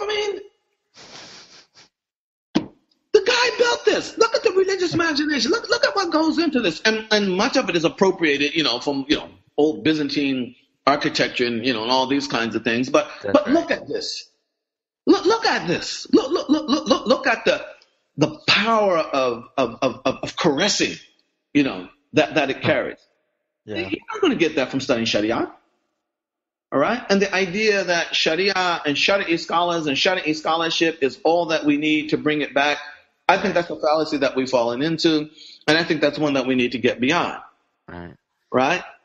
We need not simply theoretical articulations of Islam, but practical, when I say practical, I mean in practice, how do we come back to an enjoyment of Muslim community that is not pastist, that is not guilt-ridden, that is not overly dependent on values and presuppositions and sensibilities that either challenge or alienate Islam. How do we come back? How do we come back to that? No, I think it's I mean, you said so many profound things. So, I mean, bottom line is that everybody has their role. I mean, and there may be people who are not jurists who are going to play. I mean, if you look at Islam in America, take somebody like Muhammad Ali. Yeah. Look at that. That's right. Look at that. Mm-hmm. All right. There are people out there who are artists, who are architects, who are interior decorators, designers, etc. Why leave all of that genius thinking that it has no contribution to make to the texture of Muslim life? All right? To the point that, okay, fine, it goes off and dumps all that genius someplace else. I think that's highly problematic. Right. And this to me is part of, again, bringing Islam into meaningful conversation with the realities that define and inform our lives. So much to get to, Professor Jackson. I don't even know where to. we're running right past the 90-minute mark, and you started it with all this intellectual stuff, so I'm going to apologize to your audience. No, not at all. I think this has been fascinating, and in fact, I mean, this gives us more of a reason to have you back sooner than later. Because we didn't even get to talk about one of the things I really wanted to talk about, which was your most recent book, which is Initiative to Stop the Violence. So that's Assassins in the Renunciation of Political Violence. If you could, very, very briefly, to our listeners, because they can go and get a copy of the book from Amazon, from the Yale University Press. Yeah. Speak a little briefly about how that comes about, because I think that it represents, in some ways, a departure from some of your most recent works, but at the same time, not so much, because it continues in that same vein. I want to make 2 points about that book. One of them that I gleaned as a subtle interpretation of that book that's not quite accurate. Let me get to that second. But I arrived in Egypt my first time when I went back in 1982 as a student. This is about 6 months after Saddam was assassinated. And I didn't realize it at the time, but I was there, just sort of witnessing the aftermath and all that had produced out of this. And I would read the papers and I'd read all these kinds of things going on. And at that time, I didn't really understand them in their full context. But what I came to see later on was the following. The guys who killed Sadat, they went to prison. 5 of them got executed. But the Jama'a Islamiyya, which was the largest faction among these people, give you a sense of their size, at one point, the number of imprisoned Jama'a members was estimated between 20 and 30,000. That's just the number in prison, not on the outside. Right. So these guys were huge. And in prison, they began to study Sharia, to study their actual tradition. And to make a very long story short, they came to the conclusion, you know what? We were wrong. This violence against the Egyptian state, this violence against our own society, this does not promote the interest of Islam. And we're not backing off of our commitment to the establishment of an Islamic state, to the reinstatement of Sharia as our code of life. They are still committed to that, but they're saying this wanton violence is not consistent with the law of God. So in 1997, they renounced political violence. And in 2002, they issue a series of manifestos that articulate why it is that they're renouncing violence. And they call it a realistic perspective and a Sharia-based approach. And what they're saying is 2 things. Islamist movements have to pay attention to the realities of the modern world. All right? Not look at them agnostically, not ignore them, not sort of try to, swoosh them away, but to confront them as they are. That's number 1. And 2, they have to then have a Sharia approach to this reality once it has been correctly understood. So they produced these series of manifestos called Correcting Misunderstandings. And the first installation is the foundational one. It is called Initiative to Stop the Violence, a realistic perspective and a Sharia-based approach. And in it, they lay out why it is that they feel now that what they did in 1981 was wrong, and what Sharia has to say about how Muslims go about the business of reinstating Sharia in the context of their own Muslim society. Now, what I found to be interesting, and one of the reasons that I wanted to translate this book into English, was the following. These guys renounced political violence in 1997. Have you heard about it? No. It's a very little known fact. That's right. In the West. They produced these manifestos in 2002. That's 13 years ago. And still they have not sort of been looked upon as a meaningful movement within the context of modern Islam. Uh-huh.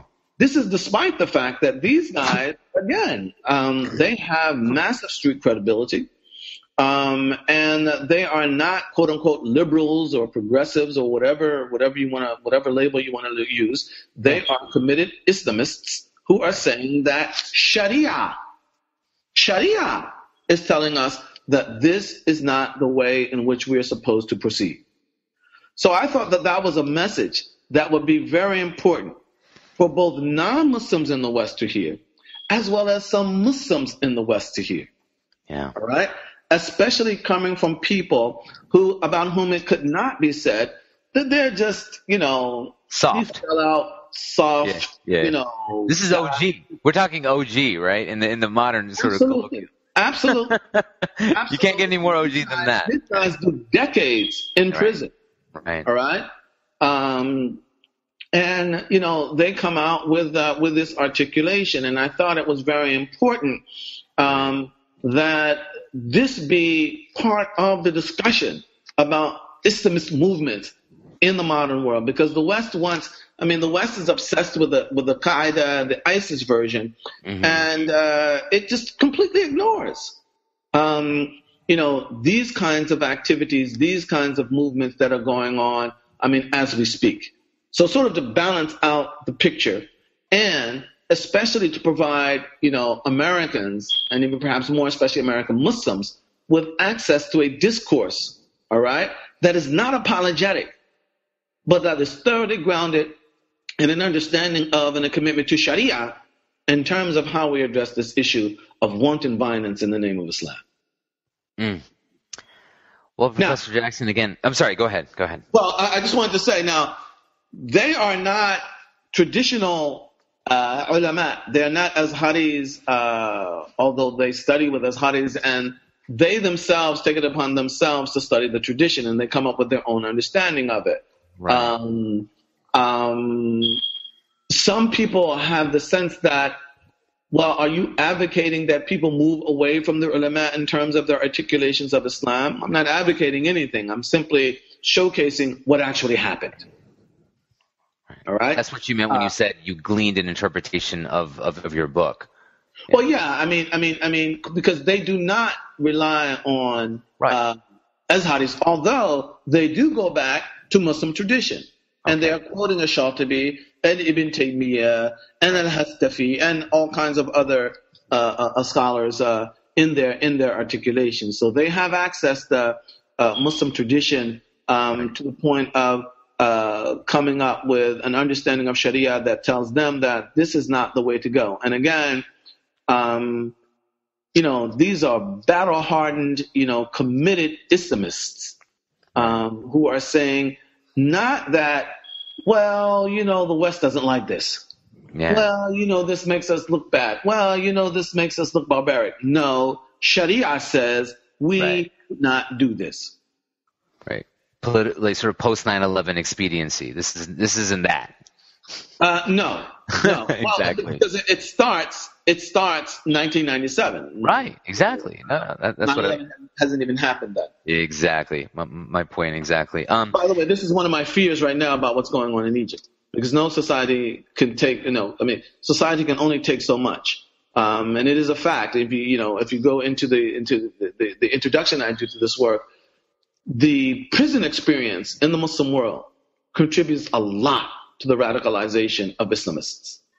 And what's going on now with the massive incarceration, handing down of death sentences, group death sentences. I hope that this campaign on the part of the Jama'ah will hold up. I fear that there are limits, and if the present trend continues, we might hit that limit. That's one of my biggest fears about what's going on in Egypt right now.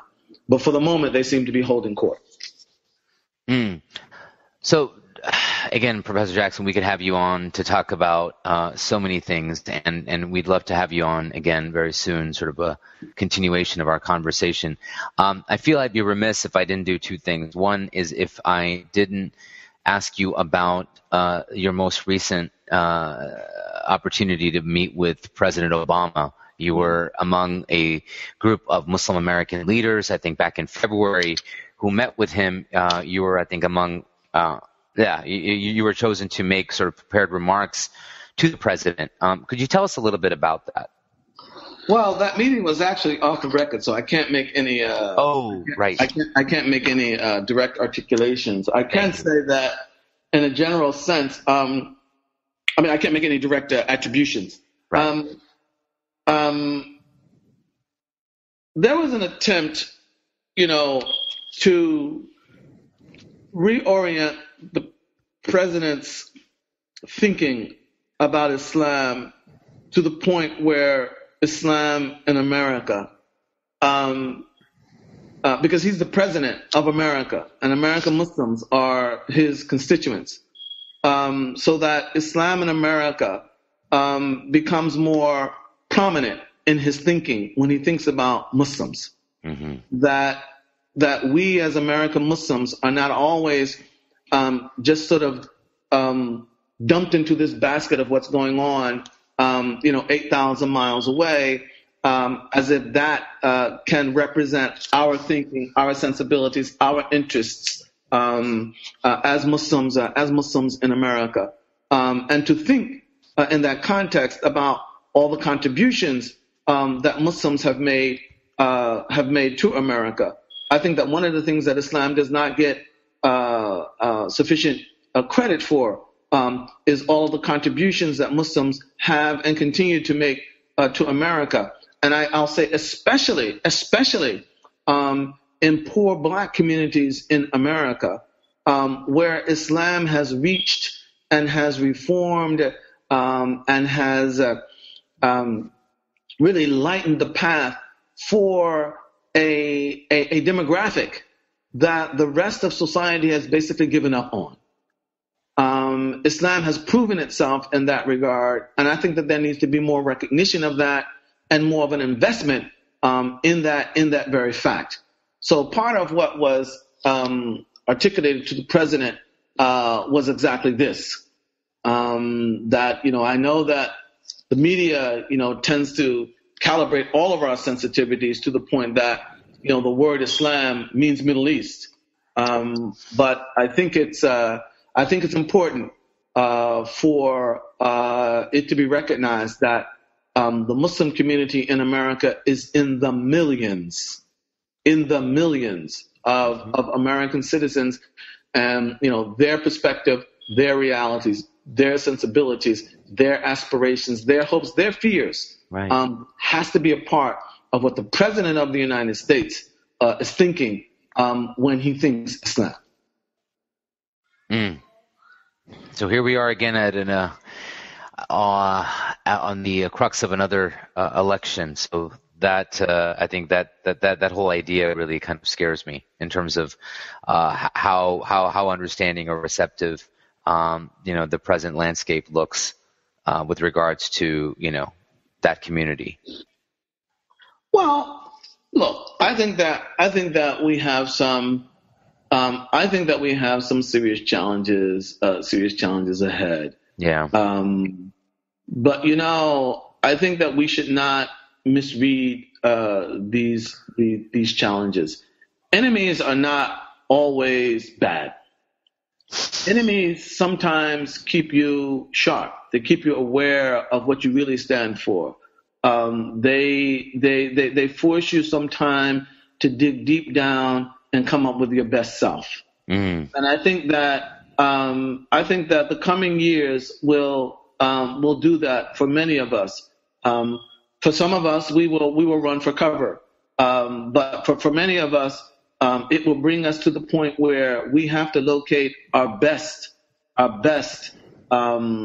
selves, and to bring our best resources to bear on the future of our reality in this country. And I think that in some ways it will force us out of the luxury of thinking that we can just float through life without making our commitments explicitly known both to ourselves and both to others. So again, as I said, I think that we're in for some. I think we're in for some difficult days. But difficulty is not all bad. The legacy of the Prophet ﷺ, if it teaches us nothing, it teaches us that ultimately we have to do the best that we can do, and there are no guarantors of success other than Allah. And what He wills to be successful will be successful, and what He does will not. What we have to do, we have to always be clear in our commitment. And I think that sometimes when you are put on the spot, you're forced to come to terms with what you really are. And I think that we could use some of that, quite frankly. Yeah, here's hoping. and I think that's a wonderful place to close out. I can't think of any other better place, Professor Jackson. I've done this on record on the past, but I think I'd be remiss not to do it to have you on the show, or while we have you on the show. The very title of our show, Diffused Congruence, comes from your writings and your teachings. And I've shared with the audience where that comes from and how that sort of emanates from Muslim tradition. And I think in many ways it sort of dovetails on something that you've said throughout the show, which is this idea of having a conversation with our tradition, but in a way that is meaningful. And that's what we're hoping to do with this podcast. So, I think, again, thank you so much for taking the time out to being with us and to sharing your experiences, your insight with us. Well, thank you very much, Parvez, and I want to congratulate you on this show. I really do think that one of the things that we do need more of is the ability to come together and to exchange ideas, experiences, and to actually encounter each other. I think that one of the problems that Islam in America faces right now is that with all of the optics of media coverage of Islam in the world, the basic human faculty of encounter, the ability to encounter other human beings as human beings, has been degraded and diminished. And this works in favor of the forces of bigotry and ignorance in this country. So what you're trying to do now, I think, enhances the ability on the part of people to engage Muslims as human beings. And whether we agree with them or not, as long as our faculty of human encounter is intact, then we can find ways other than bigotry and prejudice, blind bigotry and prejudice, because not all prejudice is bad. But that's another. We'll save that for that's another show. Yeah. But blind bigotry and prejudice that refuses to engage me, as a human being, or I refuse to engage the other as a human being. Spaces like this, I think, make a healthy contribution to bridging that gap. So congratulations, and keep up the good work, man. Well, thank you so much. Yeah, that means a lot. That means a lot. And I don't think Zaki or I could have sort of articulated it any better in terms of what the sort of real, or one of the purposes of the show has been and continues to be. So thank you so much for your thoughts on that. Well, jazakumullah khair, and keep up the good work. I appreciate it. Thank you. All right. And with that, that wraps up our fascinating. This is the longest conversation that we've had on Diffused Congruence, and for a show that prides itself on conversations, that's definitely a high bar for us. So we're very excited to be able to share this with everybody. And to everyone listening, please do seek us out online. We're at facebook.com/diffusedcongruence. You can also email us diffusedcongruence@gmail.com. Parvez, you're on Twitter. What's your Twitter handle? Oh, and I think Professor Jackson will appreciate this. It's at the new Madhab, MADHHAB.